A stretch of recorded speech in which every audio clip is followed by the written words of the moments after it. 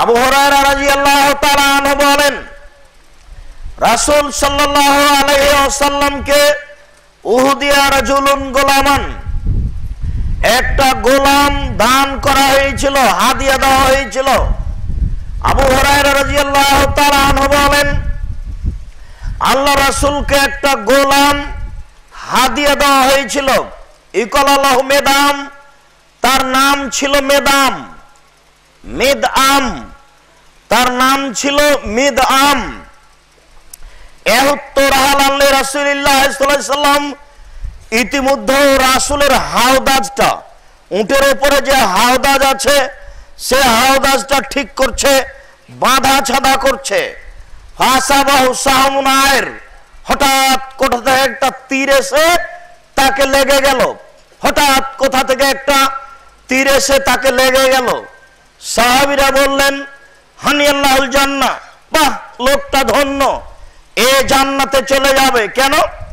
আল্লাহ রাসূলের গোলাম হওয়ার পরে ও আজকে মারা গেল তীর লেগে।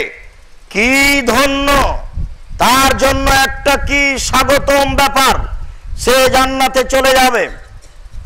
তখন আল্লাহ রাসূল বললেন, কাল্লা, কখনো নহে, ওয়াল্লাযী নাফসি বিয়াদিহি, আমি আল্লাহর কসম করে বলছি, কাল্লা, কখনো নহে, আমি আল্লাহর কসম করে বলছি, ইন্নাস সামলাতা আখাযাহা মিনাল মাগালিম লাম তুসিবাল মাকাসিম, একটা চাদর ও চুরি করেছিল 10-এর মাল হতে। 10-এর মাল তখনও বন্টন হয়নি, বন্টন হওয়ার পূর্বেই 10-এর সম্পদ হতে একটা চাদর চুরি করেছিল। লা তাস্তানু আলাইহি নার, তার উপরে জাহান্নামের আগুন খালি লাফাচ্ছে ওকে ধরার জন্য। কখনো নহে, অসম্ভব, ও জান্নাতে যেতে পারে না। কি তোমরা স্বাগতমের কথা বলো? কখনো নহে, জাহান্নামের আগুন তাকে ধরার জন্য লাফাচ্ছে। ফালাম্মা সামিয়া, মানুষ যখন এটা শুনলো, যাবে সেরাকে না সেরাকায়নে, তখন কেউ একটা জুতার ফিতা চুরি করেছিল, কেউ 2টা জুতার ফিতা চুরি করেছিল, মানে একেবারে কম জিনিস চুরি করেছিল। সেটা নিয়ে রাসূলের সামনে উপস্থিত করলো। আল্লাহ রাসূল, আমি এই ফিতাটা আত্মসাৎ করেছিলাম। আল্লাহ রাসূল, আমি এই 1 কেজি গম আত্মসাৎ করেছিলাম। আল্লাহ রাসূল, আমি এই সোয়েটারটা আত্মসাৎ করেছিলাম।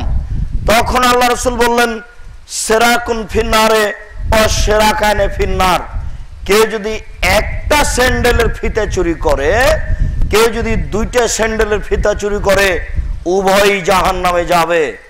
তাহলে চেয়ারম্যানকে, মেম্বারকে, এমপি, মন্ত্রীকে 1 মণ গম আত্মসাৎ করা লাগবে না, জেনে শুনে একটা গম আত্মসাৎ করলেই হবে। 1 টাকা হলেই হবে, বাকি জীবন তাহাজ্জুদ পড়ে আর হবে না। জাহান্নাম মানুষের জন্য বানানো হয়েছে। দেশের নেতা নেত্রী জানে না দায়িত্ব কাকে বলে। আল্লাহ রাসূল বলছেন, যাকে দায়িত্ব দেওয়া হলো তাকে ছুরিবিহীন জবে করা হলো। ছুরি ছাড়া কি আর মানুষকে জবে করা হয়? কাউকে যদি 2 জনের দায়িত্ব দেওয়া হয়, তাহলে তাকে ছুরি ছাড়াই জবে করা হলো। তার মানে ও যদি সঠিকভাবে দায়িত্ব পালন করে, ইহকাল যাবে, মানুষ তাকে ভালোবাসবে না। আর যদি বেঠিকভাবে দায়িত্ব পালন করে, তাহলে পরকাল যাবে, উভয় সংকট।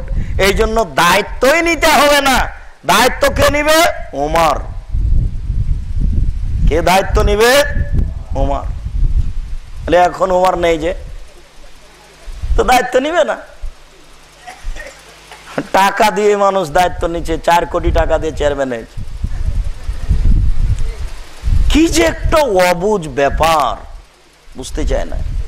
বুখারী মুসলিম, একটা জুতার ফিতা জাহান্নামের জন্য যথেষ্ট, তাহাজ্জুদ দেওয়া হবে না। দিন রাত তাহাজ্জুদ পড়ে যদি কপালে একেবারে ঘটটা পড়ে যায়, দাগ লেগে যায়, জান্নাত হবে না। খুব কঠিন ব্যাপার। আর একটা গম যদি মাফ হয়ে যায়, তাহলে আল্লাহ হবেন অত্যাচারী। একটা গম যদি মাফ হয়ে যায় তার আল্লাহ হবেন অত্যাচারী, গম তো আমার, আল্লাহ ক্ষমা করবেন মানে? জেনা হলে আল্লাহ ক্ষমা করতেন সেটা তার ব্যাপার, সুদ হলে আল্লাহ ক্ষমা করতেন সেটা তার ব্যাপার, নামাজ হলে আল্লাহ ক্ষমা করতেন সেটা তার ব্যাপার, রোজা হলে আল্লাহ ক্ষমা করতেন সেটা তার ব্যাপার। তো 10-এর সম্পদ সেটা তো আমার টাকা, আপনার টাকা। বাদশাহ শাহজাহান তার স্ত্রীর কবর বানালো কত লোক দিয়ে? 20,000 লোক দিয়ে 22 বছর বানালো, 8 কোটি টাকা খরচ করে। সেই টাকাটা দিয়ে ভারত, বাংলাদেশ, পাকিস্তানের প্রত্যেকটা জেলাতে একটা করে বিশ্ববিদ্যালয় তৈরি করা যেত সেই কালে। টাকা কার? কারো পৈতৃক সম্পত্তি? বিচারের মাঠে বোঝা যাবে টাকা কার।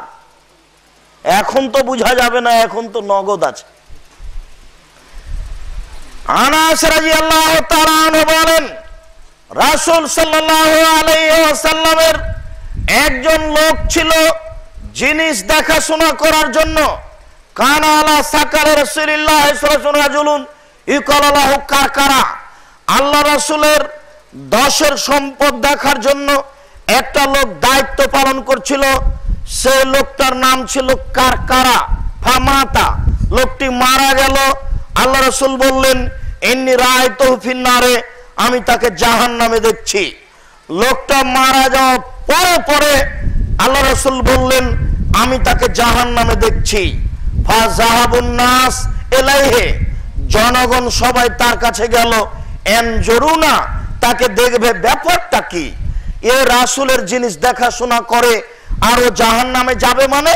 ফাওয়াজাদু আবাতান কাদগাল্লাহা, সবাই গিয়ে তার ব্যাগে দেখলো যে একটা চাদর আছে। সেই চাদরটাও আত্মসাৎ করেছিল। 7 কোটি বাঙালির কম্বল ছিল 7.5 কোটি। 7 কোটি বাঙালির কম্বল কতটি ছিল? 7.5 কোটি। জনাব মুজিবুর রহমান সাহেব বললেন, আমার কম্বলটা আমি পাই না। তাহলে সেই কালে যদি মানুষ এত আত্মসাৎ করে থাকে তো এখন কি হবে?